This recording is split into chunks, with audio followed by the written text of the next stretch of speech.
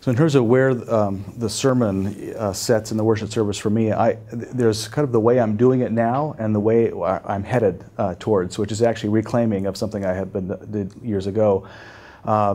Standard mainline Protestant Christian worship is about, really the sermon is the center of the worship service, and it takes place over 15 to 20 minutes or so.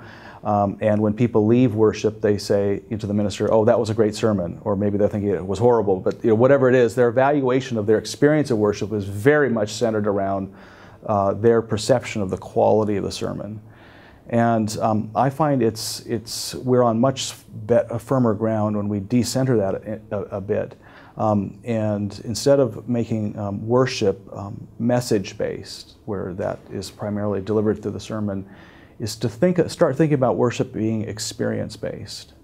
And it's not that we can create anybody's experience for them or manipulate them into some sort of experience, but we can pull back and say, well, as Christians, we do believe that the Spirit of the living God is fully present with us.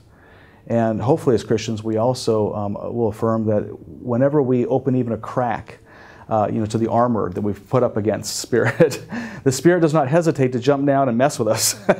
And so instead of simply thinking about intellectual persuasion, for instance, how do we then work with a variety of ways of knowing and opening? It's not just through being persuaded that I open my spirit. Sometimes it's just through hearing something beautiful or seeing something amazing that's invitational.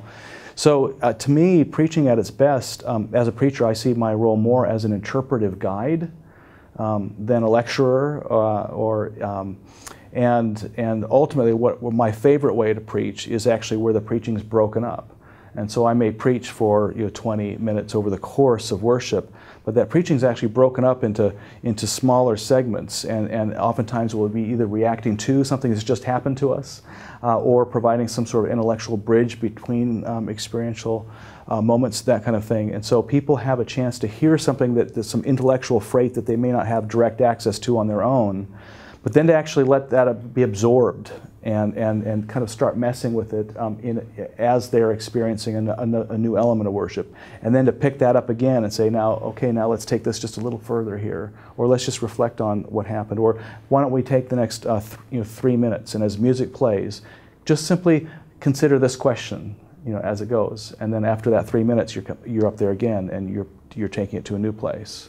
So people have that. There's a restful feeling. There's a sense of peacefulness, openness, invitation, and a chance to really let the Spirit do its work without you just simply talking at them.